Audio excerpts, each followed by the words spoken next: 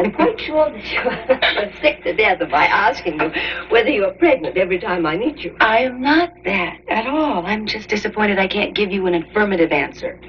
Well, these things can't be rushed, darling. We must just learn to be patient and let nature take its course. Lila, while we have this time alone, I'd like to ask you something. Well, of course, dear. What is it? Well, it's about Tracy. It just seems to me, Lila, that she's terribly threatened every time Alan or I mention having children. I mean, so much so that, well, I've used that sometimes just to shut her up. It always works.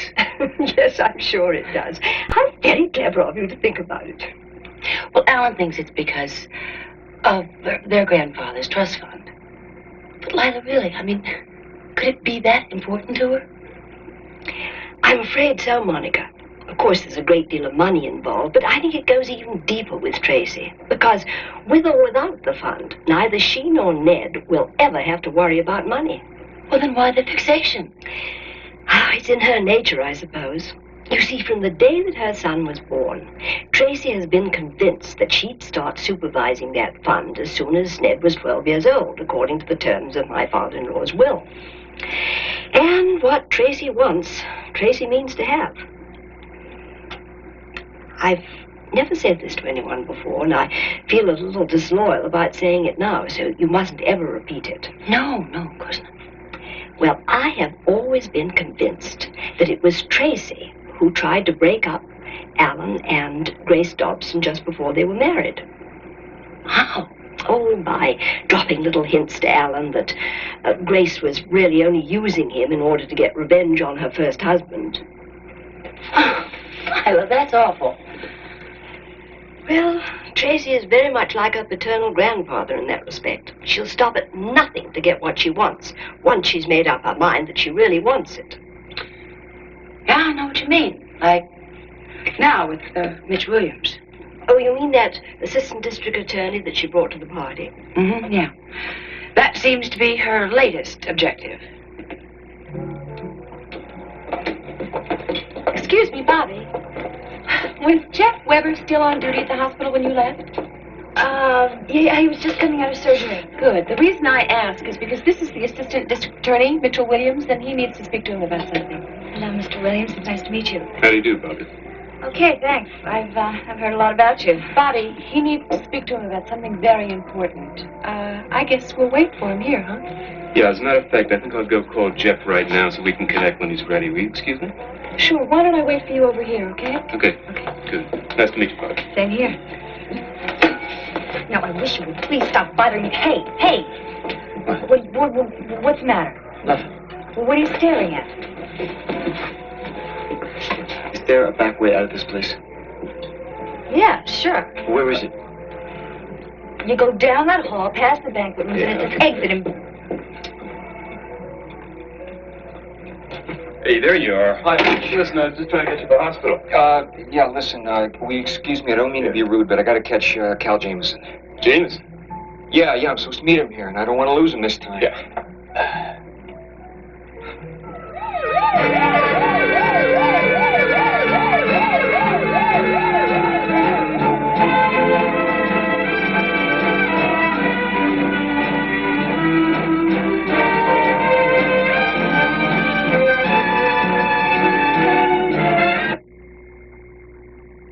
Sorry, I didn't see you sitting there. You looking for Heather? Heather, no, I'm not. Oh. Oh, listen, Bobby. Do you happen to remember a guy who came to visit me in the hospital not too long ago? What guy? Well, you called and told me that he had arrived, then you sent him up to the 7th floor. And later on, you told me that Heather had seen him but didn't know who he was. His name was Cal Jameson. Does that ring a bell? Yeah, Jameson. Yeah, I remember him. Why? Well, he called me about 10 minutes ago and said he was over here and we were supposed to meet, but I haven't seen him here yet. You didn't happen to see him, did you? Gee, no, Jeff. I'm afraid not. But I was having dinner with Jesse and Dan. I just came over here a few minutes ago to talk to somebody that I knew. Yeah, well, I just thought you might have. There's no particular reason why you should have. You look a little upset about something. Yeah, I am. Why, what's the matter? I just have to find him, that's all. Oh, Jeff, I remember now. Posting all of those messages from you about paging you the minute that he called. Is he somebody very important in your life? Yeah, well, he is at the moment, but, listen, I can't explain it to you right now. It's too complicated. All I can tell you is that it's very important that I see him tonight. Well, gee, Jeff, I wish I could help. That's okay, Bobby. Thanks anyway. I'll see you at the hospital tomorrow, okay? Hope you find him. Yeah, I hope so, too. Thanks, Bobby. Hello there. Hey, Susan. Got quite a little crowd in here tonight. Oh, we have been busy all day long. Did you get to the game? Mm-hmm, sure did. How was it? That's pretty good. Good second half. Sorry I had to work. I would have liked to have seen it myself. Yeah? I know you were a football fan. Oh, I love all sports. Outdoor, indoor. I have to admit I was a little surprised to see you walk in here with Tracy Quartermain tonight. Oh, yeah, I ran into her at the game. Thought I'd ask her out for a drink, that's all. Well, I was just a little surprised, that's all. After you were so non-committal with her on the phone earlier today. Yeah, purely social, you know. Run into a lot of people at these social gatherings. There's no point in being standoffish. Why are you staring at Jeff that way? Oh, he's supposed to run into this character, Jameson, tonight. And I'm just seeing, I don't think he's made contact with him yet. You mean Jameson is actually in here? That's what Jeff said. And said that he might be here. I'm just keeping an eye out, you know, because if he does come here, I'm going to intercept him right here on the spot. You mean you're going to arrest him? No, not personally. But I'm going to have him arrested. I've got Lou Hollister coming right down here, and he's going to do the honors for me. But I don't understand. What has he done? A good many things, apparently. I remember that police report that I wanted. Well, I saw Ramsey at the game today, and he said that there was indeed a record. Well, what did it say, Mitch? Oh, apparently this guy Jameson is wanted on several counts, including forgery, passing counterfeit money. You're kidding. Yeah? Well, then he really is a criminal. He certainly is, and I was going to tell Jeff about it, but then he rushed in here and didn't get a chance. I can't believe it. I think Jeff's going to be glad now that I went ahead and sent out for that official request before he asked you to tell me not to bother with it. Oh, he's coming over now. Because she wants to... Please don't say anything about that to Jeff just yet, all right? About what? Well, about my telling you to forget about the report. What are you talking about? Well, actually, it was Heather who asked me to tell you that. And, well, if Jeff goes back and tells her, it might cause some trouble between them, and I just don't want to be the cause of any of that right now. I think we better talk about this later, okay? Mitch, listen, I'm sorry. I didn't mean to brush you off when I came in, but I wanted to find that guy as soon as I could. Any luck? No, I haven't seen him around here anywhere. Hi, Susan. Hi, Jeff. I understand you're here looking for Jameson. Yeah, he's supposed to be here. Okay, well, when did you last hear from him? Oh, it couldn't have been more than 10 minutes ago. He called me at the hospital and said he was over here and that he'd wait until I got here. That's strange. Yeah, it sure is. Well, looks like the old guy's up to his old tricks again. Like hanging up on me and not being where he tells me to call him back. I'm telling you, Mitch, I can't figure this one out. And the funny thing about it is, when I talked to him, he really sounded desperate. Like he really wanted to talk to me tonight. Well, what did you do? Did you say something? Did you do something that might have scared him off? No. Well, I had to tell him that I didn't have the cash he wanted. Who knows, maybe that's why he skipped out on me. Okay, look, there's something you gotta know. You're not dealing with a two-bit con man. This guy's a pro, and it goes way back.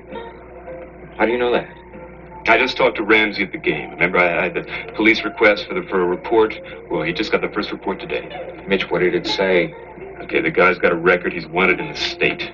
The name Jameson, it's one of several aliases he's been using in a long, long career of criminal life.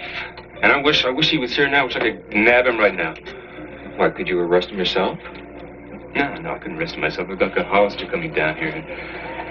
I gotta go call him. I gotta go call him now and tell him to save himself a trip. Yeah, okay. Excuse me. Yeah. Boy, this thing just gets worse and worse all the time.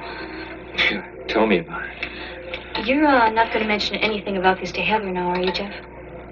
Susan, I have to tell her. But she'll be frightened. I don't want her to be upset, not now that she's pregnant. When she hears that Jameson is a known and wanted criminal, it will scare her to death. And then you know she's going to tell you not to go on any further with the investigation. Yeah, I guess she will, huh? I'm sure of it. I mean, I've known Heather for a long time, and I think I can predict her reactions pretty well. Yeah, I guess you're right, Susan. I don't suppose there's much point in telling her about it right away, since it turned out to be a dead end. No, there isn't. So why didn't you just try to spare her all the worry you can now? Yeah. Well, I missed him. He's on his way. It's too bad. It might be a good idea if you stuck around here until Jameson shows up. Because nobody knows what he looks like, and the police photographs aren't in yet. You could identify him for us. So could you do us that favor?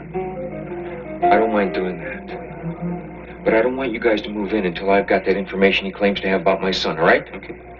It's a deal. All right. Just hope he shows up. Yeah, let's hope. Well, as long as we've got to wait, why don't we do it at the bar? At least we can sit down and be more comfortable. Yeah, fine.